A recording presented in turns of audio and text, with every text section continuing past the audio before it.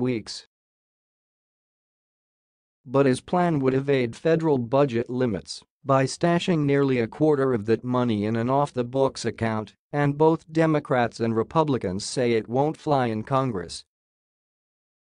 The White House is expected to stuff as much as $174 billion of its $750 billion request for national defense for the coming fiscal year into a special war fund, allowing the administration to maintain its long-sought military buildup without violating a 2011 law aimed at reining in the deficit. The gimmick is especially striking given the Trump budget chief Mick Mulvaney once forced to limit the very same war account, known as the Overseas Contingency Operations Fund.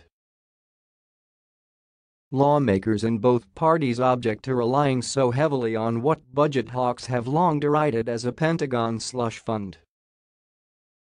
Unless both parties can negotiate a deal to lift the spending caps, it could mean a quick demise for the military's ambitious investment plans, which got a 2-year boost last year under a bipartisan deal that raised spending for the military as well as other government agencies.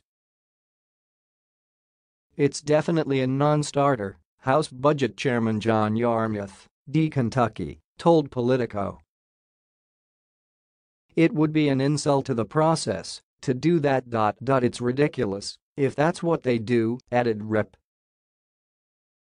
Mac Thornberry of Texas, the top Republican on the House Armed Services Committee.